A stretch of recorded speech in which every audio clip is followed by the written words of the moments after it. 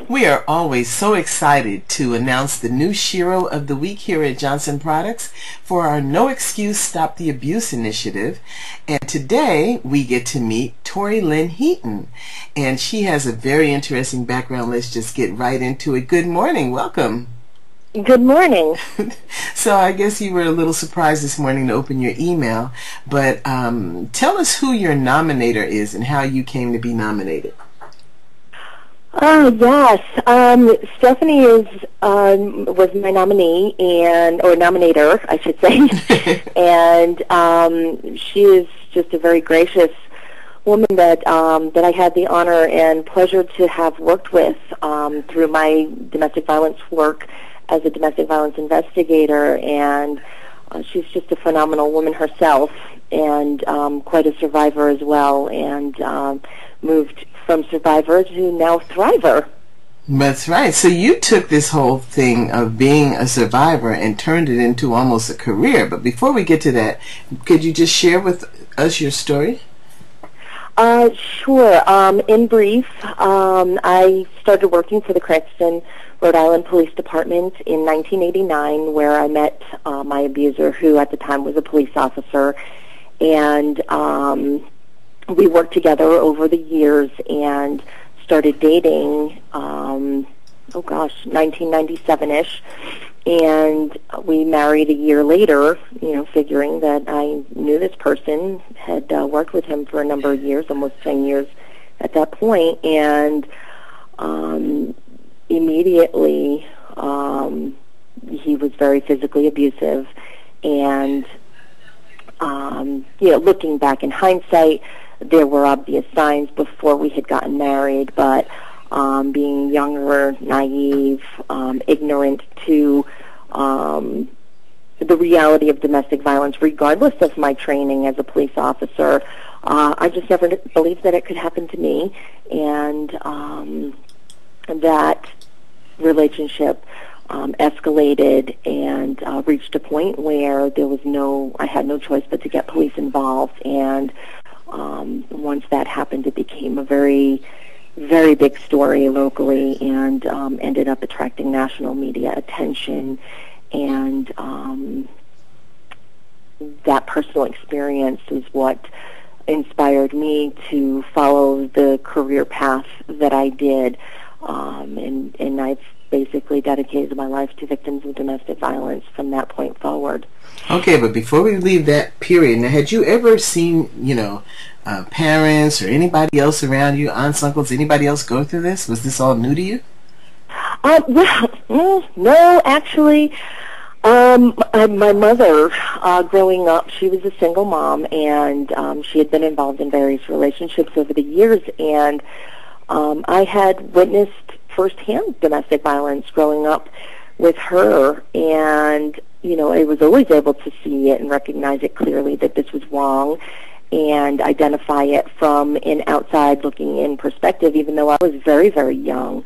My memories go back as early as age 4 to witnessing domestic violence, and certainly there is no way I could have ever possibly imagined that I would have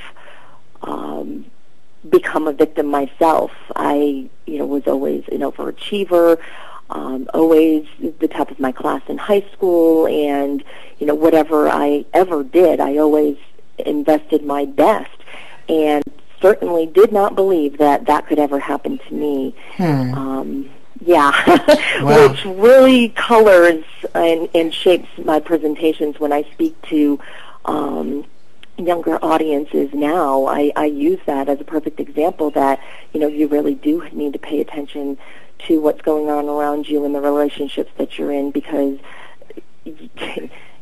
I had everything at my disposal to be able to recognize, having witnessed it, having been educated about it as a police officer, and then,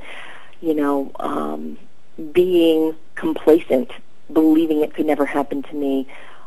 It in fact did. Were the red flags there? Oh yes. Like I said earlier, in hindsight, certainly there were red flags, and even in recognition at the time, leading up to our marriage, There was clearly violent behavior, but I chalked it up to stress. I chalked it up to a previous bad relationship on his part, blaming his bad behavior on that situation, that once he, moved on from that and we were actually married, that he would be able to finally trust me and that bad behavior would stop on his part.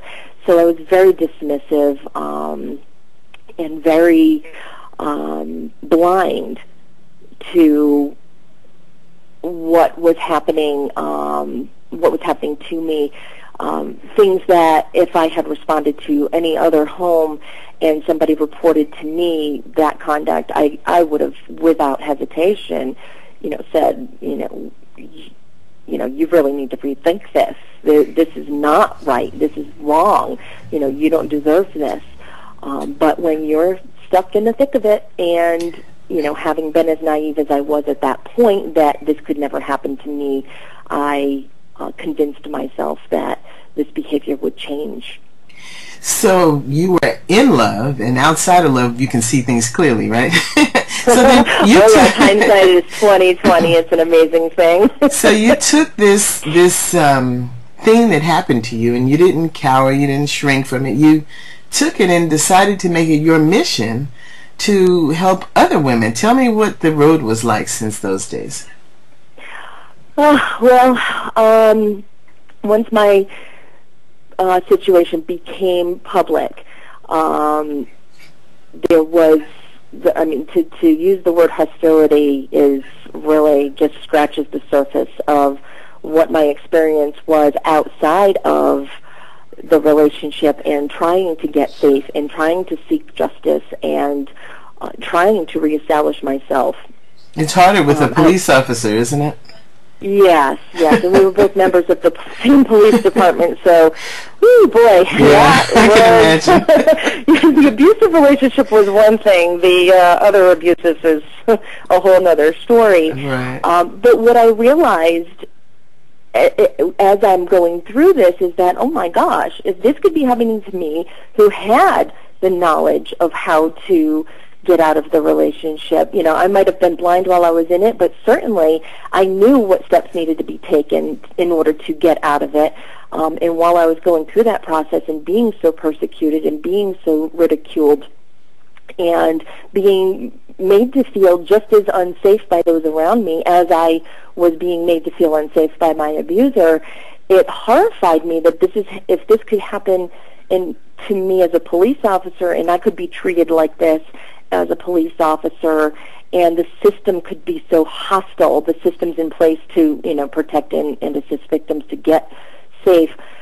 If this all could be such an adversarial process for me, I could not even possibly imagine what it must have been like for others that didn't have as much knowledge base as I had, that didn't have as much knowledge of the resources and all of that. So my vow to myself, if I was able to survive the situation alive, that everything that I could do would be dedicated to helping others to navigate the systems, to get safe, to convince them that there is help. It doesn't necessarily have to be the police. There are so many other resources out there, and just getting that message out there that there is help. You don't have to simply pick up the phone and call 911. That is an option. But you can pick up the phone and you can talk to an anonymous person on the other end and just have an ear and somebody to listen that understands. And you don't have to navigate the process of all of the persecution and ridicule from friends and family and, the abusers, supporters and such on your own, that you can survive this and you can become not only a survivor, but at the end you can also become a thriver yourself. Well, as you've heard from Tori-Lynn Heaton, it happens in Rhode Island, and it can happen anywhere, wherever you are. And you have to be aware, and you have to know how to get out. You can't just leave. That's sometimes fatal. You have to know how to do what you're doing. So we here at Johnson Products congratulate you. We're glad to feature you on our website, johnsonproducts.com, and there you will be enshrined with a number of women from all over the country who have been nominated by people who've been watching them and impressed by them, and they're doing the work to, as we say, you know, no excuse, stop the abuse. It's time to just get beyond that. And so you're working with the young girls, you're kind of preventing them from being set up for abuse as they go forward, and you've been using your story to help other women all these years. So congratulations, and thank you so much for speaking with us here at Johnson Products. Thank you. Thank you so much.